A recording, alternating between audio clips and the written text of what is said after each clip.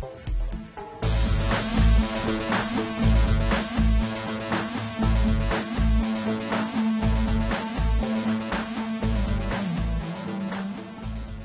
this video, we're just going to cover a few tips that might help you whenever you have a complex object to auto-retopologize. So what we have here is an insect model that actually has a lot of child layers. And if you're coming from a ZBrush background where you're working with subtools, these are essentially the equivalents here. And what we want to do is, instead of auto-retopologize each individual layer, which we could if we wanted, what we want to do is actually create a blank layer, and we want 3D Coat to merge all those layers into a single copy, and we want it to be rather simplified, because while we obviously want to use the high detail, the high resolution state for texture making purposes, we want to do just the reverse for auto-retopology.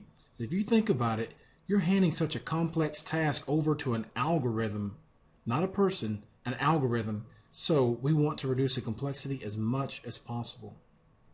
Let's go ahead now, and I've got a blank layer here, and I'm going to change this to voxels because this will calculate a lot quicker.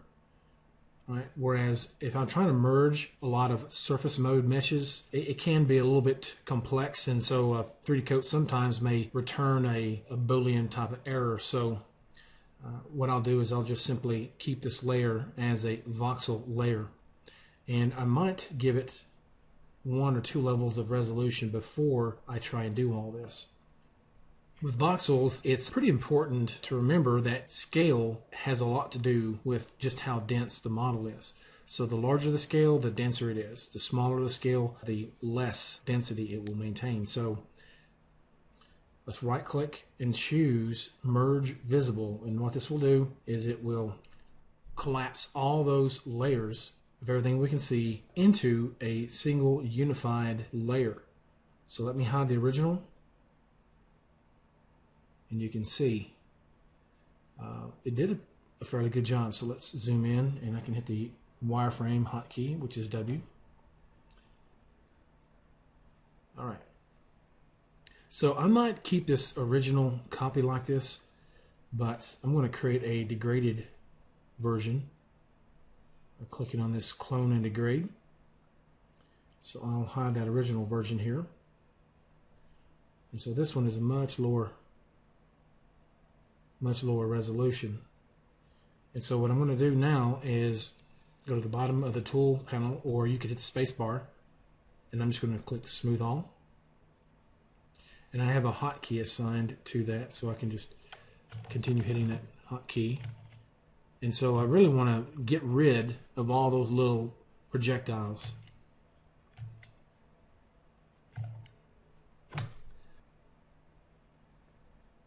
Okay, so with that done, I'm now going to hit the hotkey for wireframe to turn it off, toggle it off, I should say. Okay, and I can see that during the smoothing process, I lost a little bit of the legs down here. So let me undo a little bit.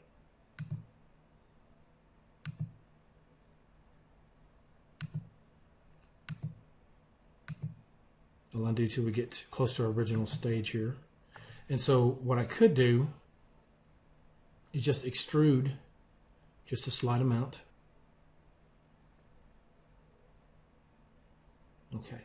And so now when I smooth, I'll have enough to maintain the smaller portions of the model here without them being lost. Okay, so with that done, we're now ready to right click and choose Auto-Retopo. And so I have to guesstimate how many polygons I'm going to need on this model. I'm going to shoot for about 12,000.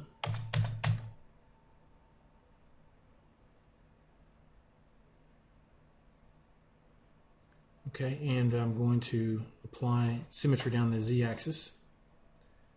Leave hard surface retopology unchecked because I don't want to work with that. And I think we can proceed. This next dialog is asking if I want to paint select areas to apply higher levels of polygonal density, and since I have a few areas that are rather thin. I probably do. So let me go ahead and probably just paint these areas. Since I have symmetry turned on, it's going to do it to both sides.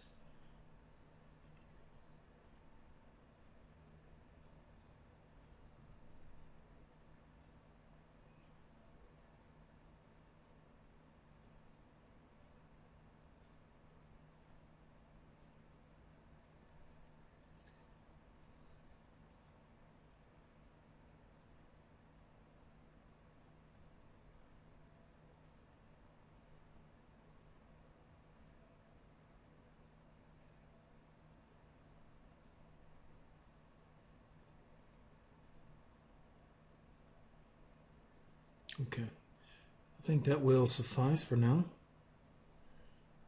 And so the next stage is applying stroke guides. And here we want to remember a few rules. One is we don't want any intersection of stroke guides. That can cause some errors. Also, we want to keep it rather simple. We don't want to put too many, even though there would be a temptation to do that. Also, probably want to make sure that I have enough spline points density. And so if you want a little bit of precision, you can actually hold the control key and just click basically control points where you want them.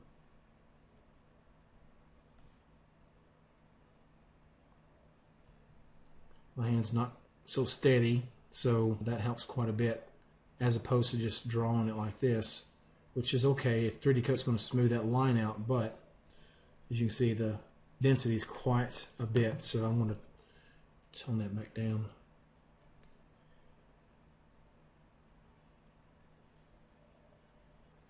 Okay, that's still rather large. Okay.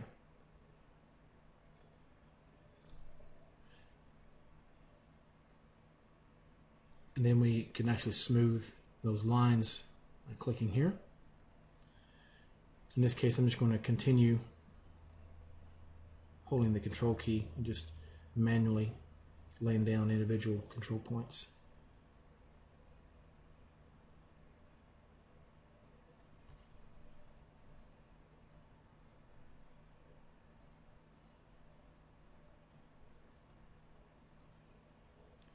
So just essentially keep in mind that you don't want to micromanage this. Just keep it rather simple.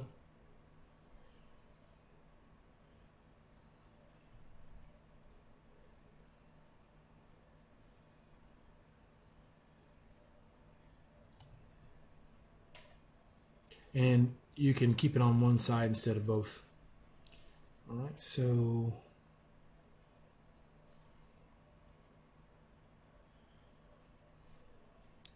I might put a few here.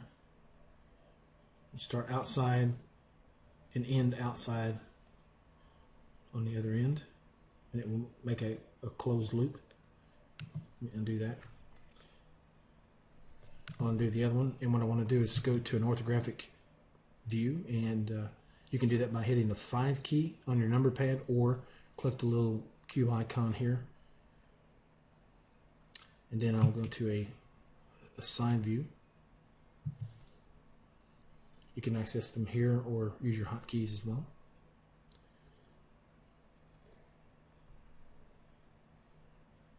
That way there's no perspective distortion at all. That last one, I want to bring it in just a little bit. And I'll apply one here and one at the base of the neck, and I'm going to put a few on these appendages here.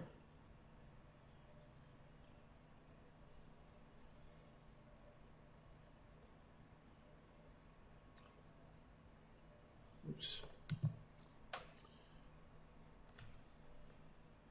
So I'll hit my 5 key to come out of orthographic view.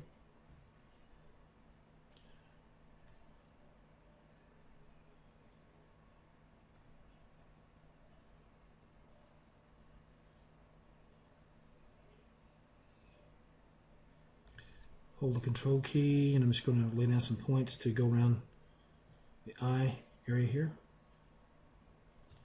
Close that off.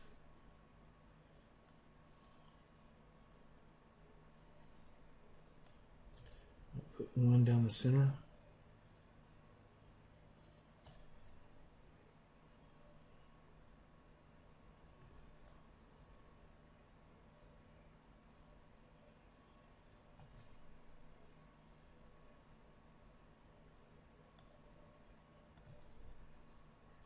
Do the same thing here.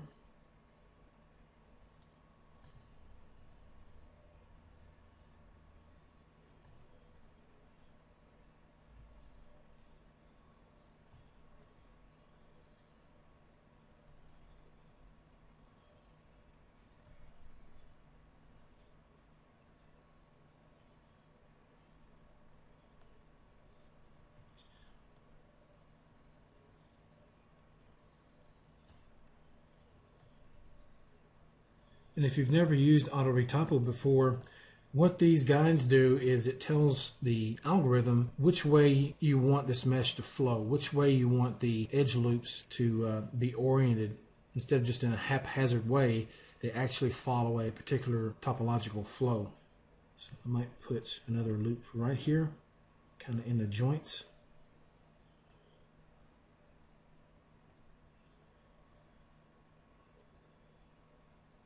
And already this might be too much as it is, so I want to be careful. And I think these might be okay as far as the intersection. We'll see.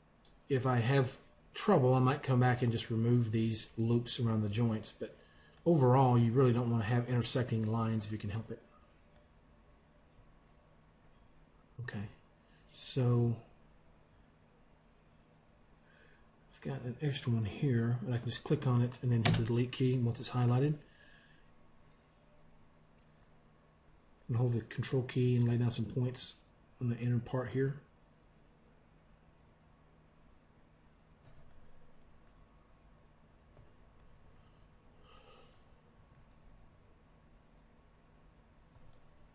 Okay, so I think that's going to be it. And we'll go ahead and give it a run and see.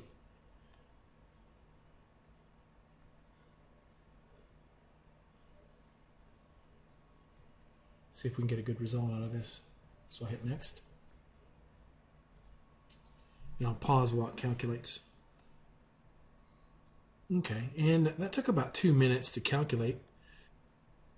Overall, it came out pretty well. Yeah. I'm really surprised. It did a really good job here in the leg area. Captured most of the detail. Did a fairly good job in the head. And here we could stand to do a little bit of poly reduction by using the delete edges tool and in edge loop selection mode. We could just go in and delete every other edge.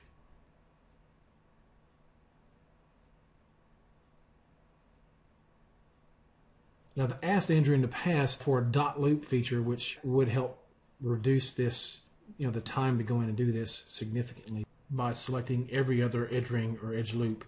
But overall, it's still quite amazing how well an algorithm on its own could do this. So, yeah. It looks like we have a few snapping errors here in the front, so allow me to clean that up real quick. What I typically will do is turn auto snapping off while I'm trying to fix issues like this. I typically will start off with the brush tool because it's one of the most versatile options for a task like this, where you can push polys and relax as well. So if you hold the shift key, you can click on a point and it'll snap back into place or pretty close. So I'll click on that again. I'm going to click on just that little point, if it'll let me here.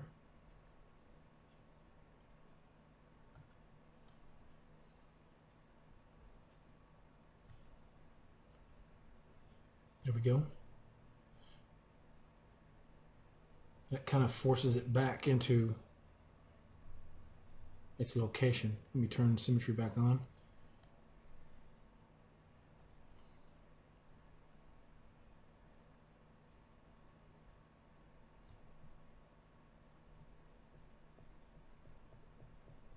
Now, otherwise, you could use select, select the offending vertice or whatnot, and use the transform tool to move it back into place or something like that. But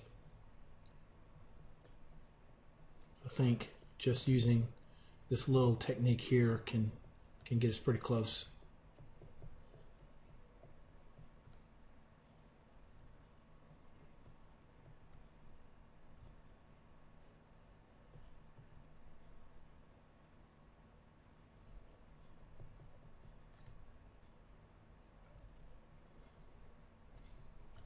I'm going to go ahead and pull my preview window back up.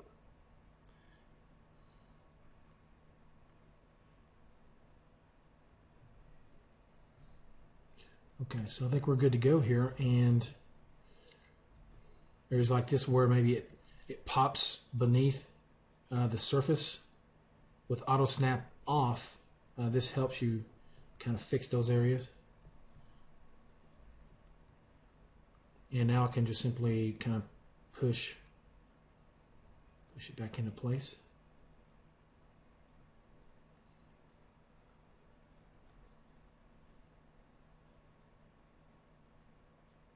And I'm not worried about this opposite side here because I'm going to copy one side to the other.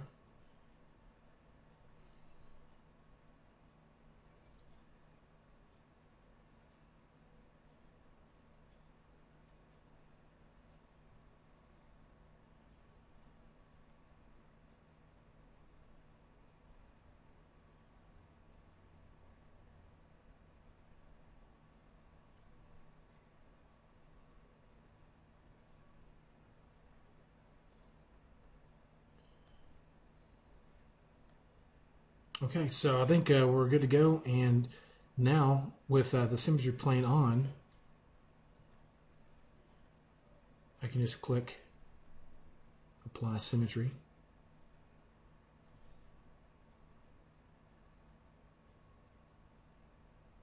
Oops.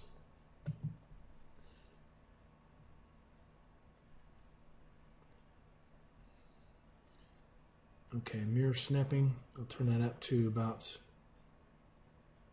25. I'll try that again.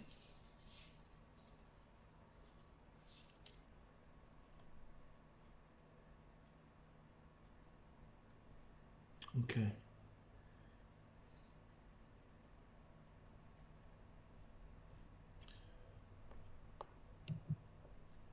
Not sure why it's doing that. Let me turn symmetry off. Okay, I'll do the same thing here.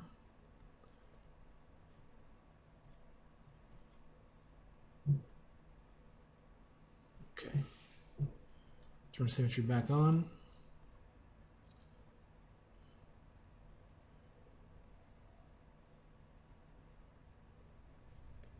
Turn auto snapping back on.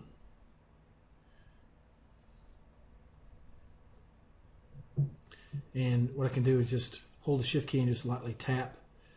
Even if you move something, it'll snap right where you happen to move it, or right where you happen to move the polygons, the geometry.